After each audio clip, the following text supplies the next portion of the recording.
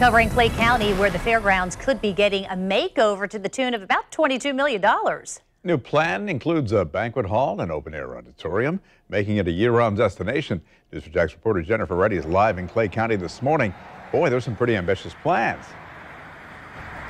Good morning. If this project plan would get approved down the road, it includes upgrades here to the fairgrounds, to several of the existing buildings, as well as putting up very new buildings, all in hopes of drawing more people to the area.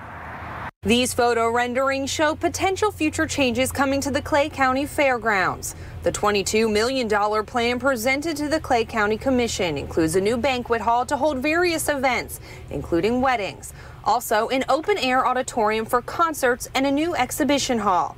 According to the proposal by the College of Design, Construction, and Planning of the University of Florida, the goal of the project is to make the space a more profitable year-round attraction and venue for families, including those from out of town. According to the report, the number of events at the fairgrounds and attendance is up. Nearly 51% of the people who attend large events there every year are visitors from surrounding areas.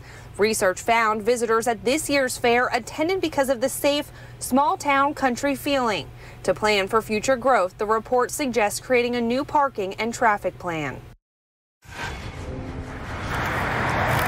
There is currently no timetable for the project, but any funding or contractors would need to be approved by the county. Jennifer Reddy, Channel 4, the local station.